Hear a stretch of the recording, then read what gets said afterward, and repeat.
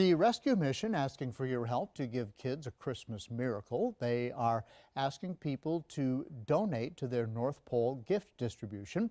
This year, they're giving gifts to the parents in advance for the opportunity to share the presents on Christmas Day with their kid in their own way.